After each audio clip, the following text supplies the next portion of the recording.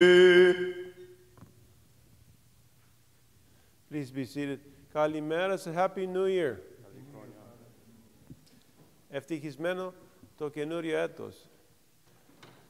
We are so happy to celebrate with you the new year, and what a better place to do it than in church. Someone might say, where else could you celebrate it? Well, this is the best place. We have in our Orthodox tradition, I think most of you know, to kalopodisto. How many of you heard that word before? Kalopodisto. It's a word that means that you start off on the right foot. We have one word for it in Greek, to kalopodisto. Starting off on the right foot. The good foot in Greek, it's translated, but in English we say the right foot. Anyway, what does it mean? It means you do your first things very carefully because they're going to set the tone for all that follows. So if you're going to start a new year, where do you want to start it? You want to start it in church. You want your first journey, your first food, your first glimpse of the new year to be in church. So that with your kalopodisto, your good foot, you step into that new year and you ask God that all that follows also be dedicated to Him. So here you are. Today we hear this confluence of two themes. Of course, the one is the peritomi tu Isu Christou, the circumcision of Christ. And what is the circumcision? Of course, there are many things we can say about it, but let's start at the simplest. It's the day that Christ receives his human name. Until that time, he has no name. You say, well, that's silly. Don't you name the baby as soon as it's born?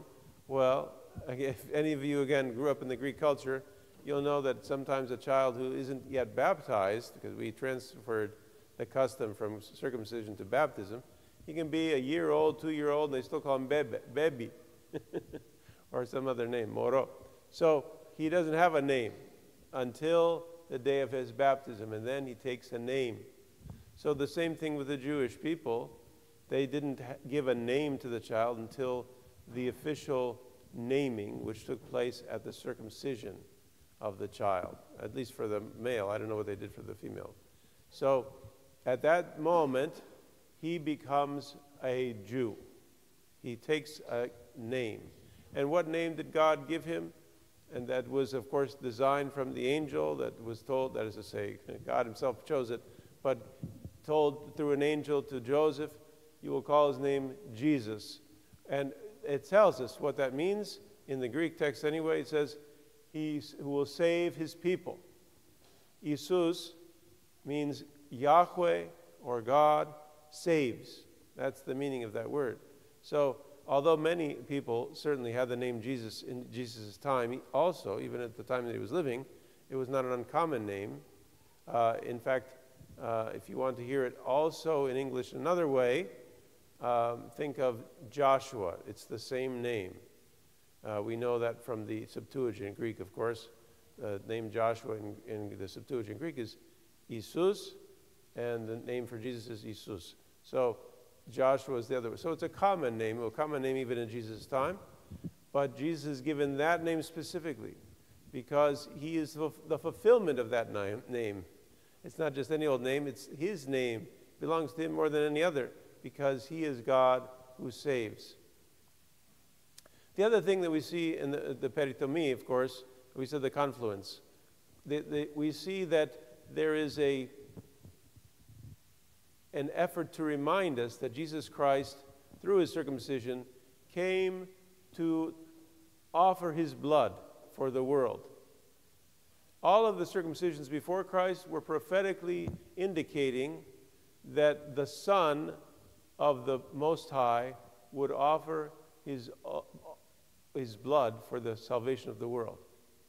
And of course, the peritomy is a small amount of blood when the person is circumcised, not a large amount of blood is expended, just a small amount, but nonetheless, it is a bleeding. And so every child is somehow instructed, even in their body, to notice, that is to say the male children, that if they're going to be one day the Savior, they have to be willing to spill their own blood. And of course, no child knew, am I the Savior, am I the Savior? Until Christ, of course, came, who didn't have to know it, he was it. He didn't have to understand it or come to realize it, he was the Savior. And his blood is then spilled on that day. But what do we hear in today's gospel? He's going regularly to the temple for the Feast of Pascha. In other words, we have the Feast of the Peritomii, the circumcision, linked to the entrance of Christ into Jerusalem, where he will suffer his passion. You see how the two are linked? So he's going there every year. And finally, he decides to stay there at 12 years old and continue to have discussions with the high priest there. And his parents, of course, lose him. But in that moment, we see that he is telling us, even at 12 years old, he's trying to say to us, this is the reason I came, to be here and to speak to these people. I came for them, to lead them back to me. And then the last of the confluences, of course, is the St. Basil the Great. And St. Basil, who was so much admired in the church for many things, but among them his great discipline and his great organizational skills and his great unbelievably expressive love for those in need.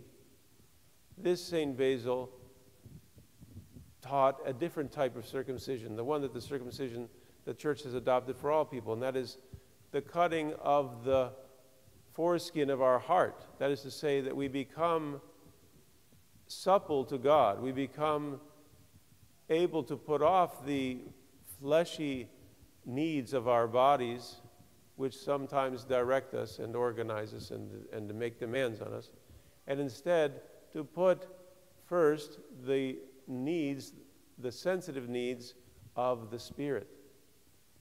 And so St. Basil typified that.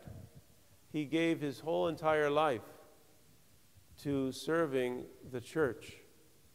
And we can't say, I'm speaking in an unusual way now, and I apologize if it offends you, I don't mean to offend you, but he wasn't a wimpy person. He was a very virile man. So for him to cut off the passion wasn't just a simple, something that you say, well, that's easy for him to do. No, it was a challenge for him to do. And we see that in his relationship with his brother, that he was sometimes sharp with him and even angry. But when it came to serving the people and putting them before himself, that strength, that virility came into its fullest so that he could use it to glorify God. And he set, by that example, a pattern for the rest of us to follow. In other words, nothing wrong with being a virile man if you're a man, or a virile woman if you're a woman, but to be someone who puts aside the needs and the demands of the flesh to put first the needs and the concerns of your fellow man. And that St. Basil did most excellently. We can't think of him without thinking of the word orphanotrophio, or orphanage, or the word hierokomio, a place for the elderly, or to think of hospices and other things like that. He was the one who organized the church to care for the neediest of the needy, not just to see them on the road suffering and to give them some change or maybe even to offer them some food, but to pick them up from the street, to bring them into a place to rest and to care for them there. And thankfully, that tradition still continues. And so we have a great debt of gratitude to him. So may we have this image in our mind then of the circumcision, that is for ourselves, to put off our fleshly desires, and the example of St. Basil, who, putting aside his own selfish desires, thought how to serve the other, as the kalopodisto of our new year. Amen.